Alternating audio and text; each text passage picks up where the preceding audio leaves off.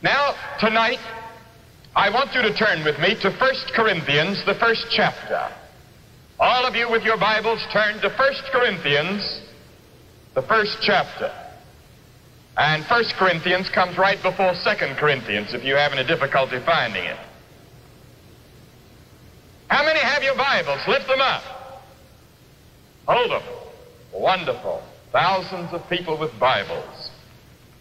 The first chapter of 1 Corinthians, beginning with the 17th verse. And tonight, I want to speak on the subject, the offense of the cross. The offense of the cross. For Christ sent me, Paul is speaking, for Christ sent me not to baptize, but to preach the gospel, not with wisdom of words, lest the cross of Christ should be made none effect. Paul said in my preaching that if I did it with cleverness and the wisdom of words, then would the cross lose its effect. He said, for the preaching of the cross is to them that perish foolishness. In other words, Paul said that a sermon like I'm going to preach to you tonight is foolish to you that are perishing. It is a foolish subject. It will be a foolish message. The apostles said that 1900 years ago. For it is written, I will destroy the wisdom of the wise and will bring to nothing the understanding of the prudent. Where is the wise? Where is the scribe? Where is the disputer of this world? Hath not God made foolish the wisdom of this world? Has not God made foolish the wisdom of this world? Look at the world's wisdom today. Where is it?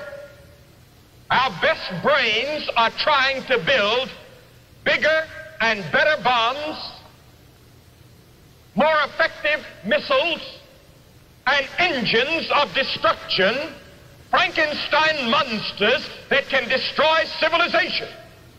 All of our vaunted intellectualism, all of our vaunted culture and society and civilization, the Scripture says God has made it foolish. For after that, in the wisdom of God, the world by wisdom knew not God. It pleased God by the foolishness of preaching to save them that believe.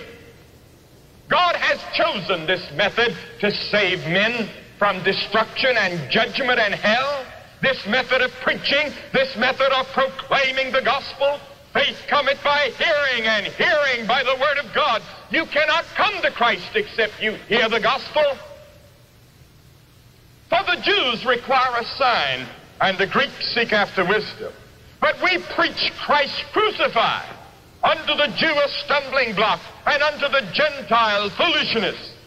But unto them which are called, both Jews and Greeks, Christ the power of God, and the wisdom of God. Because the foolishness of God is wiser than men. This cross, this preaching of the gospel of Jesus Christ, the Scripture says, is wiser than all the men of all the ages, wiser than all the university professors, wiser than all the intellectuals. It's foolish to the world, but God says this very foolishness is wiser than this world. And the weakness of God, the cross, seems to be to the world a weakness. The weakness of God is stronger than men. For ye see your calling, brethren, that not many wise men after the flesh, not many mighty, not many noble are called. But God hath chosen the foolish things of the world to confound the wise. And God hath chosen the weak things of the world to confound the things which are mighty, and the base things of the world, and things which are despised. Think of it. Base things. The cross was a base thing. It was a thing to be despised. It was called a scandal among men. And yet God chose that method to confound the wise and to save the world. That no flesh should glory in his presence. No man will ever be able to stand in heaven and say, I got here by my own ability, by my own works. We will have to stand and say, when we get to heaven, we got here by the cross. We got here by the death of Christ on the cross. and the fact that he was raised again from the dead. And Isaiah had said 800 years before, he is despised and rejected of men, a man of sorrows and acquainted with grief. And we hid, as it were, our faces from him, and he was despised, and we esteemed him not. And in Galatians, the apostle said, and I, brethren, if I yet preach works unto you, then is the offense of the cross ceased. The apostle Paul said in all of his preaching, in all of his proclaiming of the gospel, there is an offense to the cross. Paul said, I can preach anything else, and there's no offense. But when you preach the cross, there's an offense. And this expression, the offense of the cross, sounds strange to our modern ears. Because you see, we have a beautiful cross on our churches. We have crosses in the lapels of our coats. We have crosses around our necks. We have crosses embossed on our Bibles. We never think of it as a scandal and as an offense. And yet the Bible says it's a stumbling block. It's an offense. It's a scandal among men. It's a base and despised thing. It is an old rugged cross. It was a place to execute criminals. It was a place where the vilest died. And when I see Christ hanging on the cross, I say with Isaiah, there is no beauty that I should desire him. Paul says that in his day there was an offense, and I found in my own ministry that I can preach anything else, and it's called popular. It pleases the ear. But when I come to the heart of Christianity, when I come to the cross and the blood and the resurrection, that is the stumbling block. That's the thing people do not want to hear. That's the thing that is foolish. That's the thing that is an offense. And yet it's that very thing that is the heart of the gospel. And without the cross, there is no salvation. There is no forgiveness. God said, I'll meet the human race only one place. That is the cross. And if you haven't been to the cross, there is no salvation and there is no forgiveness. Why is the cross an offense? I got to thinking about this not long ago. Why the cross is an offense. I see Christ hanging on the tree. I see him dying for me. I see blood being shed. I see nails in his hands. I see a spike in his feet. And I see Christ dying for sin, an offense.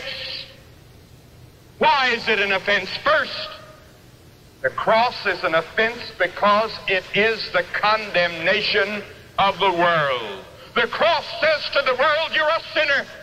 The cross said to the thief who was dying on the other cross, you're a sinner, you better repent. And the thief did repent. He confessed his sins, and he said, remember me when thou comest into thy kingdom. And Jesus turned to him and said, today thou shalt be with me in paradise. Christ forgave him right there. But first, the cross condemned his sins and made him confess and acknowledge that he was a sinner. To the centurion who had helped nail him there, the cross said to the centurion, you're a sinner. And the centurion had to exclaim, surely this must have been the Son of God. The cross said to Herod, you're an immoral man. You're living in adultery. And the cross speaks to you about your sins tonight, your sins of immorality.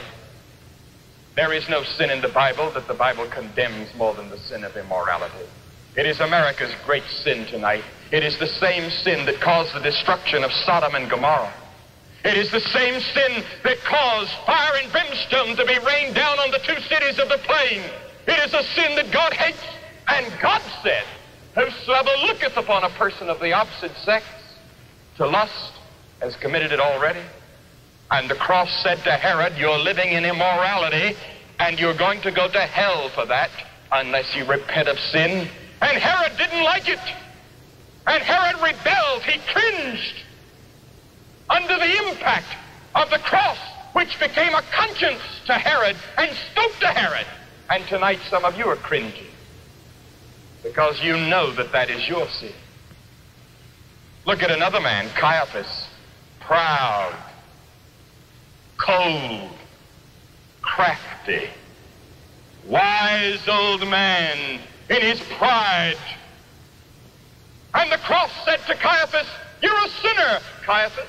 You're a religious leader, but you're a sinner."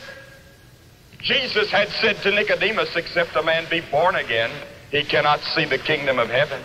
And I tell you, I don't care if you are a Sunday school teacher, if you are a deacon or an elder, or a church leader, unless there has come a personal encounter with the Lord Jesus Christ, it means nothing.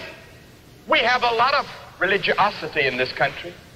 We have a great deal of religion in America. We have a great deal of worship in America that is not true worship. The Pharisees fasted twice a week. They paid tithes. They were orthodox. They were fundamental. They believed the scriptures from cover to cover. And yet Jesus, in the most scathing language, denounced them and indicated they were not saved, and indicated they would come to him in the last day and he would say, "Depart from me, ye cursed. I never knew you." Caiaphas was a religious leader, and yet he helped crucify Jesus. Pride. And there is no pride in all the world as terrible as religious pride. Proud of our religion. Proud of the things we do, the externals of religion, when down inside we are filled with pride and jealousy and envy and backbiting and gossiping. And we do not have love. "By this shall all men know that ye are my disciples, in that ye love one another." Do we love? "By their fruits ye shall know them." And the fruit of the Spirit is love, joy, and peace. And if I see a person who isn't loving his brother in Christ, I have a right to doubt whether that man has ever been to the cross, no matter who he is or how much he may say he believes, because the Bible says the devils believe. Oh, the devils are orthodox. They believe and tremble, but they're not saved. Look at Pilate. The cross said to Pilate, "You're a coward, Pilate. Filled with your fear and cowardness. Pilate, you're a sinner." And Pilate didn't like it. He cringed and tried to run from the Savior. Look at Judas. The cross says to Judas, "Judas, you're covetous." And covetousness is idolatry. Judas was with Jesus for 3 years. He had heard all the sermons that Jesus had preached. In fact, Judas had baptized. Judas had been on Jesus' team, had traveled for 3 years with Christ, had been one of his intimate companions. And yet Judas was lost. Judas was covetous all the time. Judas was lost in the end because he had never realized the personal, intimate presence of Christ, and he had never understood nor been to the cross by faith and had an encounter with Christ that counts. And it's possible to be in the organization that Christ founded. It's possible to be in all the religious organizations. And if Judas, who spent 3 years traveling with Jesus, was lost, that should cause all of us to search our hearts to see how we stand. The soldiers that gambled for his garment. The cross to all of these people says you're a sinner. And when Paul preached the cross before Governor Felix, Felix trembled and said, "When I have a more convenient season, I will call for you." Felix tried to get away. Why? Festus said to Paul when he preached the cross to him, he said, "You're mad, Paul." Agrippa said, "Almost thou persuadest me to become a Christian." And the cross has come down through the centuries, passing its unfaltering judgment upon the vanities, prides, hates, greeds, and self-indulgent pleasures and lusts of men. The cross says to us all, you're a sinner. It becomes the conscience of the world. The Bible says, all have sinned and come short of the glory of God. And when I come to the foot of the cross, the first thing I have to say is, I am a sinner. But the Scripture says, men love darkness because their deeds are evil. You don't want the light of the cross. And so the cross becomes a stumbling block. it becomes foolish to you. When you realize that you must give up your sins, when you realize that you must acknowledge that you're a sinner, you say no, no, and you cringe and you go back into your darkness, and the light of the cross begins to penetrate into your extortion, into your pride, into your idolatry, into your bigotry, into your intolerance, into all the sins of your life. The cross sends a beam of light and you cringe back and say, no, no, no, don't expose me. And the cross goes down into the dark recesses of your heart, where even your wife or husband cannot go. Even your family cannot go. Even your best friend cannot go. Down deep inside of you, and sees the sins and exposes them to the light. And God says someday that every secret thing shall be brought out. And the cross says, you're a sinner in need of repentance. And so the cross becomes a stumbling block, and it's an offense to all of us that are sinners tonight, because we don't like to be told we're sinners, and we don't like to acknowledge that we've broken God's law. You see, we're all proud. We don't like to come to an old cross where blood is being shed and saying, oh God, I'm a sinner, forgive me. We don't like to do that because we have to come in humility. One of the reasons I ask people to come forward in these crusades is not only an expression of their will, but it is also an expression of humility. Jesus could have healed the man with the withered arm by saying, be healed, but he didn't do it. Jesus said, stretch it forth. He wanted the man to do something, and the man stretched it forth, an act of his will, and the man was healed. When I ask people to come forward in a crusade, I'm asking them to do something, to express their will, to say, I will receive Christ, I will follow him, I will serve him, I will come to the cross and acknowledge that I'm a sinner and turn from my sins. And then secondly, the cross of Jesus Christ is an offense because blood was shed there. We hear a great deal about the slaughterhouse religion of blood. And some people don't like it, and it becomes an offense. But the Bible says the life of the flesh is in the blood. And the Bible says 8 things about the blood of Jesus Christ. First, the Bible says it is the blood of propitiation. Romans 3:25, whom God hath set forth to be a propitiation through faith in his blood, to declare his righteousness for the forgiveness of sins that are past. The word propitiation means mercy seat. It is the meeting place. It is where God covers our sins. And I tell you, your sins will never be covered except by the shed blood of Jesus Christ. Secondly, it is the blood of redemption. Revelation 5:9. And they sang a new song, saying, thou art worthy to take the book and to open the seals thereof. For thou wast slain and hast redeemed us to God by thy blood out of every kindred and tongue and people and nation. We are bought back by the blood of Christ. We were not bought with silver and gold and precious stones. God paid the price of the blood of his only Son, who died on the cross for our redemption. He could have given one of his planets. Scientists tell us that he's got billions of them. He could have given a planet. He could have given all the oil, all gold, and all the silver, and all the world, because it's all his. But he didn't do it.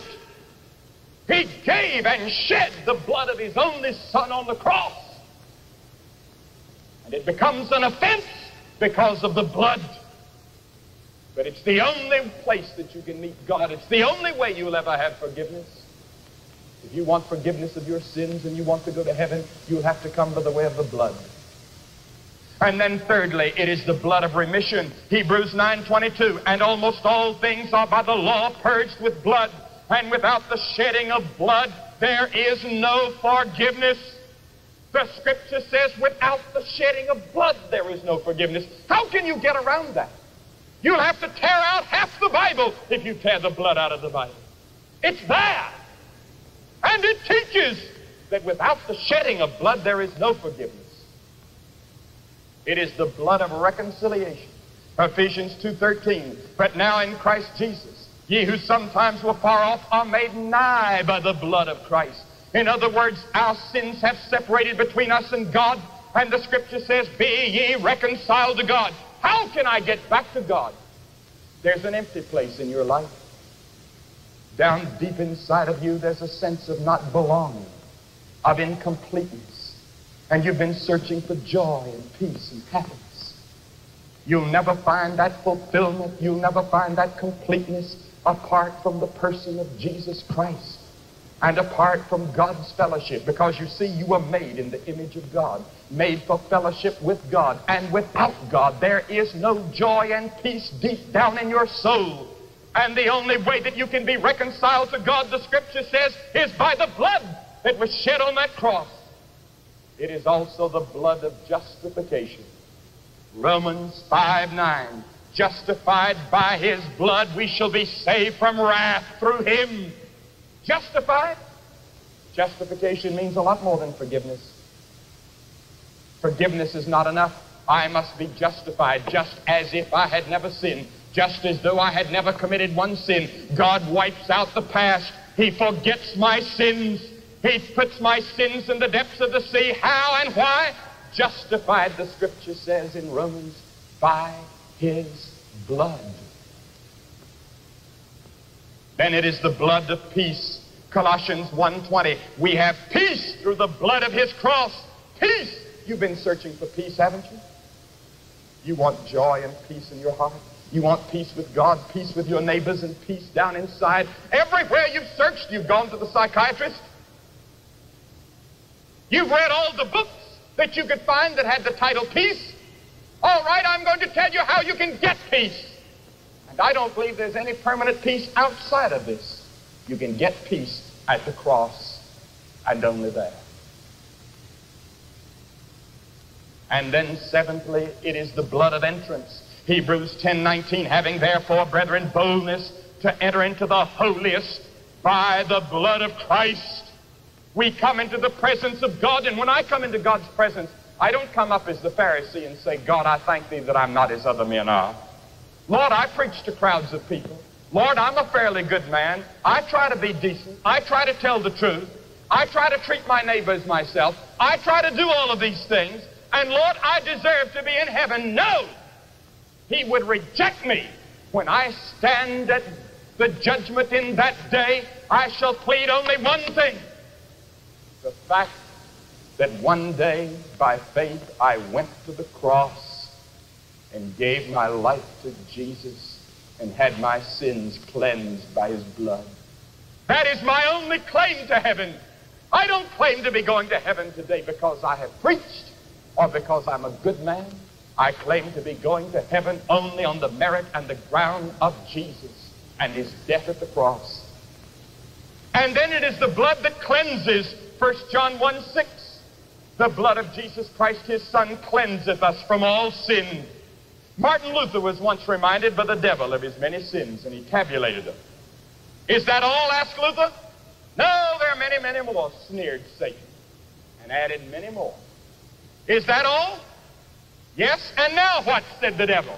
Now, said Martin Luther, right beneath them all, the blood of Jesus Christ, his Son, cleanseth from all sin. J.P. Morgan's will contained 10,000 words. He made many transactions, and some of them affected the entire financial equilibrium of the world. Here is what J.P. Morgan put in his will to his children. Listen. I commit my soul into the hands of my Savior, full of confidence that having redeemed me and washed me with his most precious blood, he will present me faultless before the throne of my heavenly Father. I entreat my children to maintain and defend at all hazard and at all cost of personal sacrifice the blessed doctrine of complete atonement of sins through the blood of Jesus Christ, once offered, and through that alone. J.P. Morgan was right, and J.P. Morgan is in heaven tonight, not because he was a great financier, not because he was a great philanthropist, but because he was trusting in the atonement of Jesus Christ. You say, well, what does the blood mean? The Bible says the life of the flesh is in the blood. The word blood means the life of Christ. The life of Jesus Christ given on the cross. The word blood is symbolic in the Bible of life. He gave his life. He emptied himself for us on the cross. He took our sins by emptying himself, by taking our suffering and our sin and our hell. There is much mystery to the cross. There are many things about the cross that I don't understand, but this one thing I know. It is the way of salvation. And I'm to come by faith, even though it may seem foolish and irrational, and it may not seem the right thing to do, and people may laugh at it, yet God says he has chosen the preaching of the cross to bring men to himself. And then thirdly, the cross of Christ is an offense because it sets forth an imperative ideal of life. Jesus said, if any man will come after me, let him deny himself and take up his cross and follow me. Christ demands that when you come to the cross, that you take up a cross. And we don't like that. That is an offense. That is a stumbling block. It is not a matter of just coming to the cross one time or 2 times or 10 times. It is a matter of leaving the cross, but sharing Christ's rejection, taking up your own cross that we must do. Christ demands that we live a life of self-crucifixion, and many chafe at the restraint of a life like Christ. We refuse to give up what we know the cross condemns. And in a city like San Francisco, or New York, or Philadelphia, or Washington, many of you watching now, to take up your cross would mean that you would become burdened about the poverty-stricken people in the slum areas of your community. That would become your cross. It might not be popular to take a stand on a moral issue. It means that you take your stand against intolerance and bigotry. It means that you take your stand on social issues in your community that may not be popular. That's not easy to do. That's cross-bearing. It means that you go back to the campus. You're a student. You go back to the campus. Not many real people living for Christ on the campus. It means that you go and take your stand for Jesus Christ even if they sneer and laugh and mock and ridicule. It means that you share the rejection of Jesus Christ. It means that you as a businessman go back to your business and put into your business Christian principles no matter what it may cost you financially. That's what it means. And Jesus said, unless you're willing to take up the cross and follow me, you cannot be my disciple. Are you willing to take up the cross? It means that you're going to have to forgive your husband or your wife whom you've been quarreling with.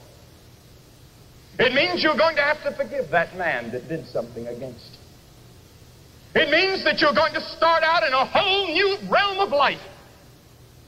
That is the crucifixion Christ is talking about. That is the cross. Are you willing to bear it? Oh, it'll mean opposition. In fact, Jesus listed several types of opposition. He said first there will be civic opposition. They will deliver you up before the councils. He said there may be national opposition. Ye shall be brought before governors and kings for my sake. There may even be ecclesiastical opposition because he said they will scourge you in their churches.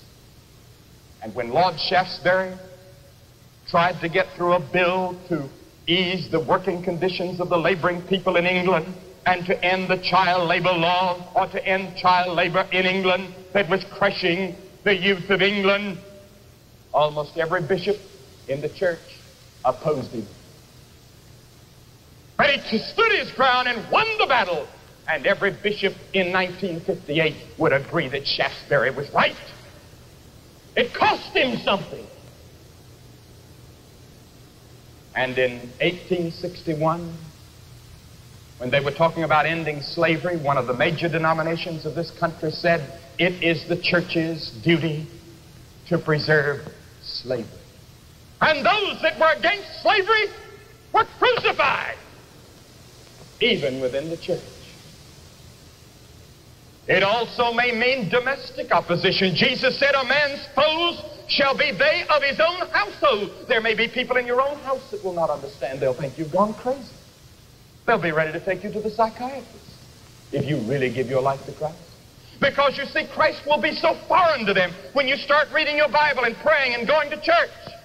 It may mean opposition within your own household, but you must take your stand. It is cross-bearing. Do it courteously and graciously and kindly and lovingly, but take your stand. And then it may mean opposition in general. All who live godly in Christ Jesus shall suffer persecution, the Scripture says. And I want to tell you, persecution is painful. It's not an easy death. It's not an easy suffering. And the Christian life is not easy. Don't let anybody tell you that it's easy and a bed of roses. It is not. The Scripture does teach. Jesus said, my yoke is light. And thanks be unto God, there is joy and peace in the midst of persecution. There is joy and peace in the midst of crucifixion. There is joy and peace when the nails are going in the hands. But there may be suffering in living for Jesus, and you must be willing to face it. That's the cost of discipleship. Are you ready to take up your cross? And then lastly, the cross of Christ is an offense because it claims to be the power of God unto salvation. And it makes this claim without an alternative. You see, the world would like to say that there are many roads to heaven and somehow we'll all get there eventually. But Jesus and the Scripture says no, there's only one. Just one. And that is by the road of the cross. And God said, I will not meet you any other place except the cross. We say, now Lord, I'd like to meet you some other place on some other ground. God says no. Suppose I had an appointment or asked for an appointment with the president, or he asked for an appointment with me and gave me the time, and I wrote back and said, no, that's not very convenient, Mr. President. I don't think I can make it. I'll do. No, I would write back and say, why, certainly it'll be convenient. God says, I want an appointment with you. I want to forgive your sins. I want to change your life. I want to make you a new person. But God sets the conditions. And Jesus said the way to heaven is very narrow. Jesus was broad-minded in many ways, but in other ways he was narrow, and he said it is a narrow gate that leads to heaven, and at the entrance to that gate is a cross, and to the world it is an offense. We don't like the cross, but I tell you there is no alternative. It demands from every man as his first duty to get right with God. And we can talk about ritualism and works and all the rest, and the offense of the cross will cease. I found in my preaching I can touch on any other subject. It's popular, but not the cross. It's an offense. It's a scandal. The world stumbles over it, and that is the very reason why thousands are not in the kingdom of God tonight, and thousands are not truly Christian tonight. Because they've never been to the cross. And once you've been to the cross and had the experience of his forgiveness and had an encounter with the Christ of the cross, you're never the same. But I would not like to close this message tonight leaving you to think that Christ stayed on the cross. He didn't. They took him down from the cross. They put him in a tomb. He stayed there 3 days and 3 nights. And on the third morning, Mary and Mary Magdalene and Salome went out to anoint a dead body. He wasn't there. And the angel was there, and the angel gave the greatest news the world has ever heard. He is not here. He is risen. And tonight, I do not offer you people in the cow palace a dead Christ. I offer a risen Savior, a triumphant Savior, a Savior that is living at the right hand of God the Father, a Savior whose presence is here tonight. But he says, before you can come to me in victory, before you can be raised, before you can have the triumph and the joy and the crown, there must first be the cross. I ask you tonight, have you been to the cross? Are you sure of it? You say, well, Billy, how do you go to the cross? There are two ways. One way, but there are two implications. First, you must be willing to repent of your sin. Jesus said, except ye repent, ye shall likewise perish. That means that you acknowledge you're a sinner. And when you come to the cross, in coming, you're acknowledging that. And you must be willing to renounce your sins. It means that you change your view about God. You change your view about Christ, yourself, and your neighbor. It means a change is ready to take place in your life. That change is called repentance. Then you must be willing, by faith, to receive Christ as your Lord and Savior and take your stand with him at the cross. But as many as received him, to them gave he power to become the children of God, even to them that believe on his name. And you know why many people today do not have the power to live a good life? They want to be good. They want to do the right thing, but they don't find any power within them. I'll tell you why.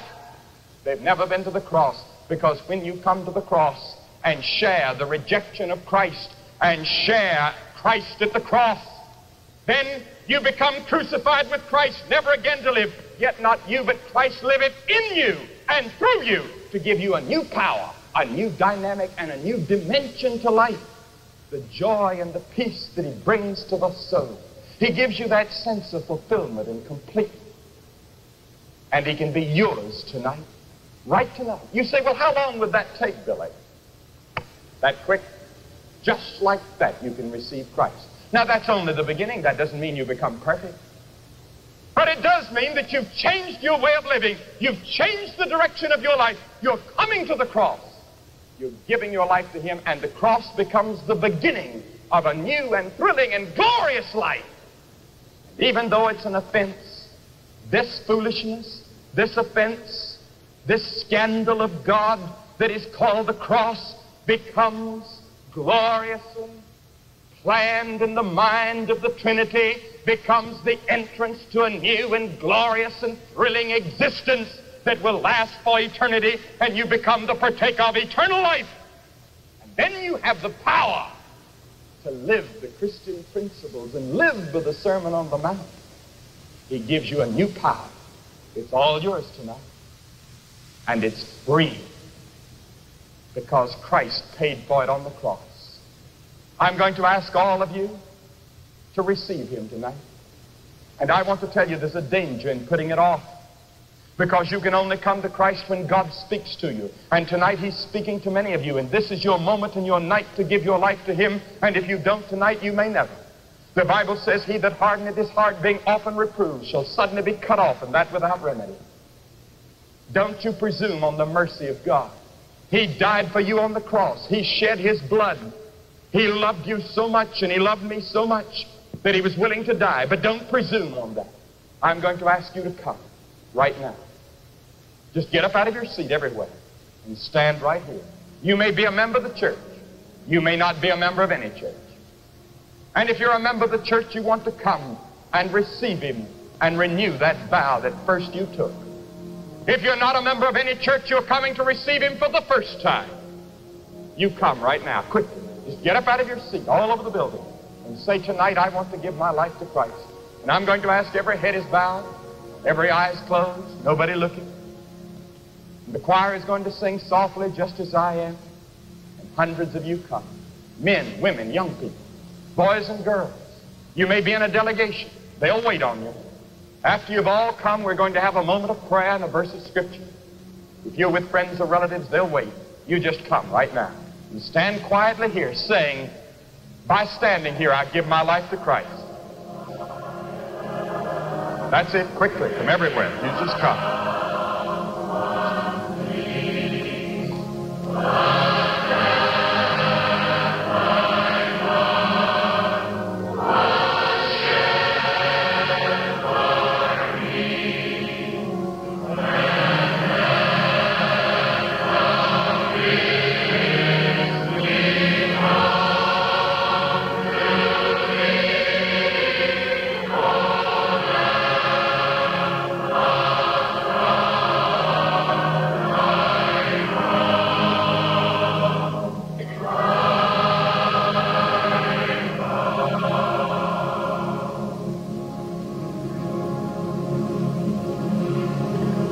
That's it. Just come on. There are many people streaming down every aisle here. Hundreds of people here in the Cow Palace. And there are many of you sitting in your living room at home. You'd like to be here and come down this aisle and stand here and give your life to Christ. You can right where you are. Right now, you can say quietly inside, Lord Jesus, come in. I am a sinner and I need you. You may be in some nightclub and the television set is on. You may be in a bar. You may be in the home of a friend. Bow your head and give your life to Christ now. Then go to church tomorrow. Tell your minister what you've done. Tell him you want in the church and you want to take your stand with Christ, no matter what it costs. Get a Bible and start reading it. Spend a little while in prayer each day. Witness for Christ by living for him. Then, if you do make a decision for Christ, write and tell us about it. Write me here in San Francisco, and I'll send you the same literature that we're going to give to these many people that have come tonight. Will you do that? God bless you.